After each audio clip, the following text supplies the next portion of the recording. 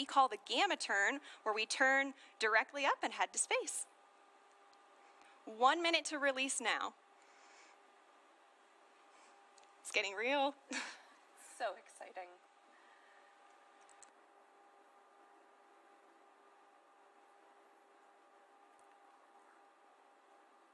"45 seconds.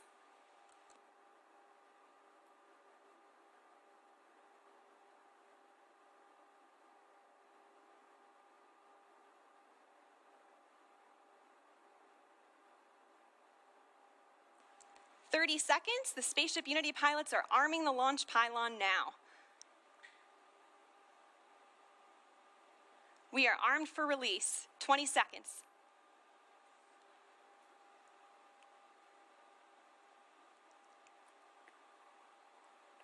"10 seconds.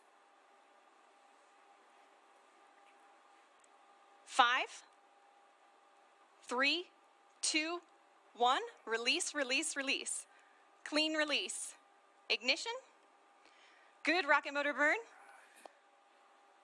There's Mach 1, trimming now.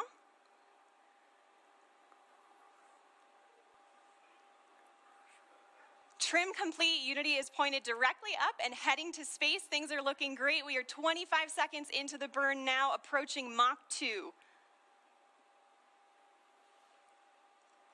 30 seconds, Mach 2. Everything's looking really good and stable. 40 seconds.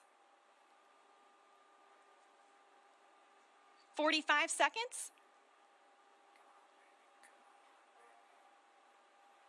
50 seconds, approaching Mach 3. There's Mach 3. And 60 seconds, and that is a full duration burn, folks. We are headed to space. And the passengers in the back have been cleared to unstrap. Our predicted apogee is 279,000 feet and climbing. Pointed down towards the Earth to maximize that incredible view. So Feather is coming up now, and the pilots are also enabling the RCS, or Reaction Control System, which is what they'll use to control the attitude of the vehicle while we're outside the atmosphere.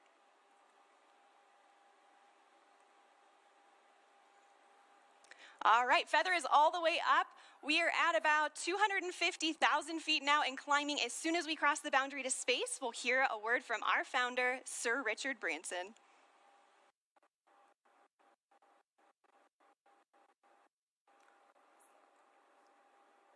So it doesn't sound like we're cameras recording things on board today, and we'll be sure to capture his magical words and share them with the world when they're available.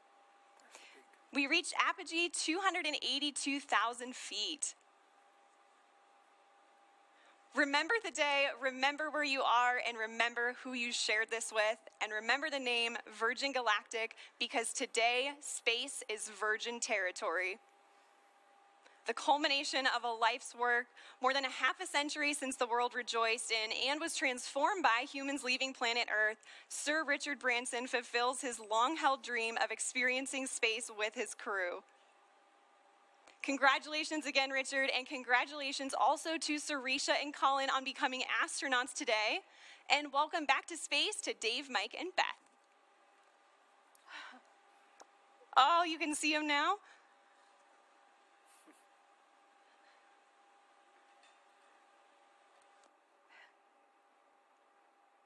So we are on the re-entry portion of our flight now, and the mission specialists are heading back to their seats. Our training team has worked really hard on this portion of the flight to make it very natural and intuitive for passengers. Now, when we talk about space travel, a lot of people know and expect the boost portion of the flight to be loud and thrilling, but what's interesting is re-entry is also very similar, as supersonic air is flowing over the vehicle in the feathered configuration. Shock waves form on top of the cabin, which are audible to those inside. And for those of you on site watching on the ground, you should be able to hear a double sonic boom as Spaceship Unity once again breaks the sound barrier.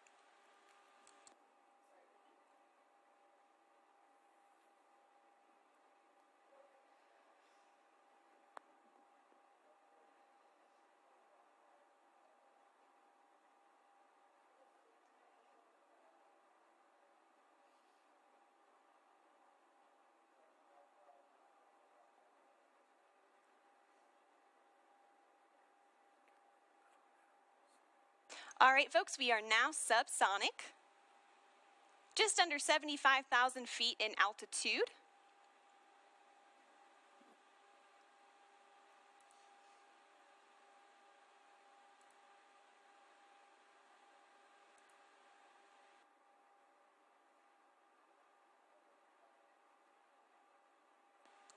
Now, also note too, this is our first time transmitting HD camera data down to the ground and then out to a global live stream. So please do see some drops in the feed, but we still have some really great ground footage coming in here. Oh, there we go. Now we can see that is the tail cone of Unity. And the pilots are lowering the feather now. Now, as the feather comes down, the nose of spaceship is going to drop. This is normal and expected. Once that feather's down and locked, the pilots will begin a gentle pull up to a level attitude. And I'm hearing the feather is down and locked now. So at this point, Spaceship Unity is a glider, so it's all about balancing her potential and kinetic energy. So if the pilots want to go faster, they point the nose down, and if they want to go slower, they bring the nose up.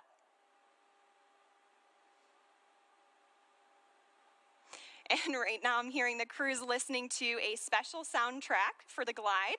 It's the latest release from Khalid, a track called New Normal. And all of us will get to hear that on Earth during our celebration, so stick around for that.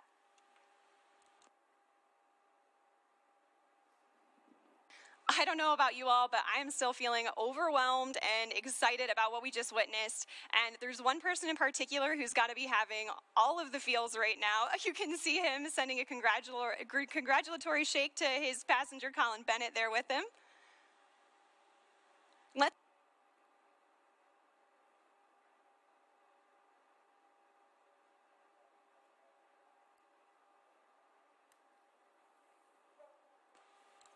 So, Richard, you just went to space. This has got to be the ultimate birthday present for you. What was it like?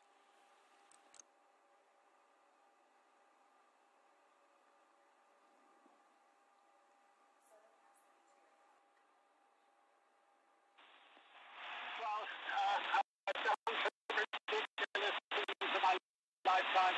That was really one day built to experience it. It's a complete experience in a lifetime. And now I'm looking down at a beautiful spaceport. Congratulations to everybody.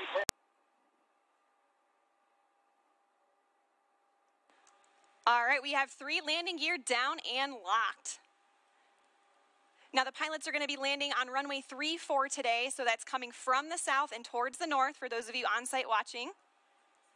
And for the non-pilots tuning in, those numbers represent the first 2 numbers of the magnetic heading of the runway. So for example, 34 is 340 degrees on your compass. We are just about 1,000 feet above the field now and on final. 500 feet above the runway. 300 feet. Over the threshold.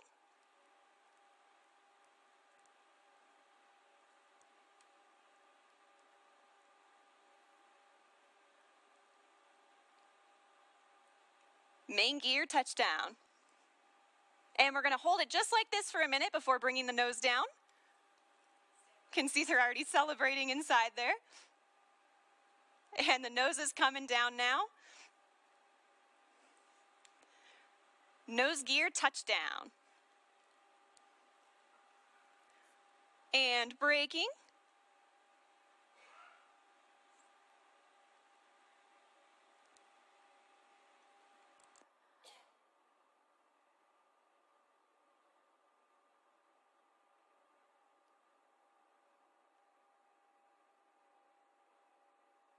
Look at that incredible drone footage here as we come in.